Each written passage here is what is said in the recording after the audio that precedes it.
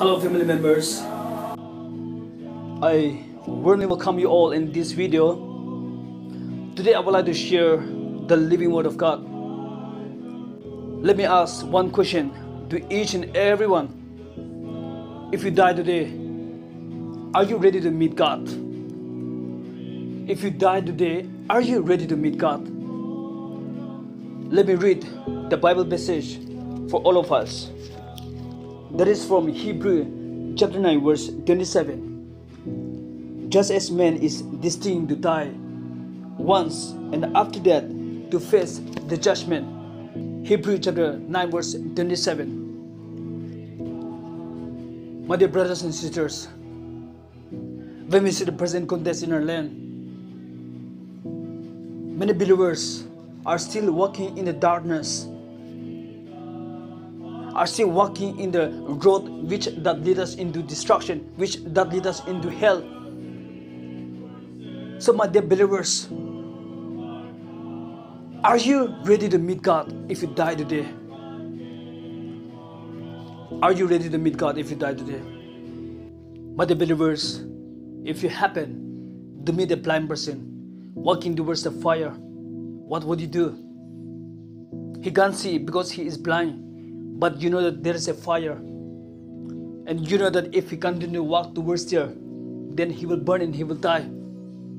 So what would you do in that situation? You will get silent and watch it to happen, or you will shout and tell him to stop and say, if you continue to walk towards there, then you will burn and you will die. What would you say? Today, you might be that blind person, or I may be that blind person in our spiritual life. Here I'm not talking about the literal fire. It's something far away from the fire. So my question is, are you ready to meet God if you die today? The mighty God, the creator of the universe and the judge of the universe. My dear believers, one day you are going to die and I'm going to die. Every one of us are going to die, because this is reality. The death is reality. No one can escape from the dead and no one can run away from the dead. It's going to happen because this is truth and the truth shall never change. You know, my dear believers, there are 150,000 people are dying every single day, but God is so faithful to us.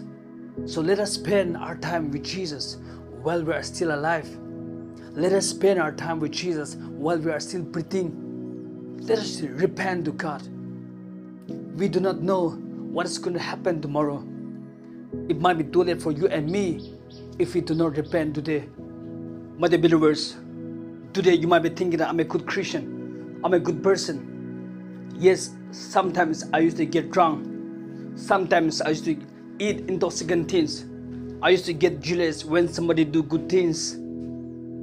I used to gossip others' name. But I'm not a murderer. But today I want all of you to understand this.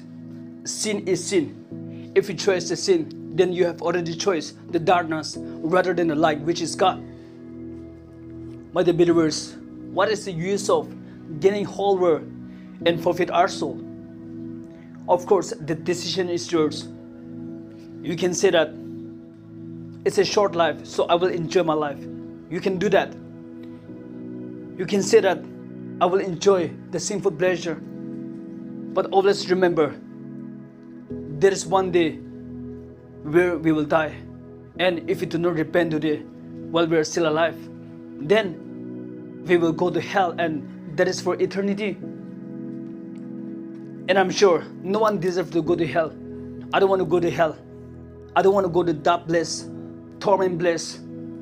Because if you go to hell, we will be snatching our deed and weeping forever and ever.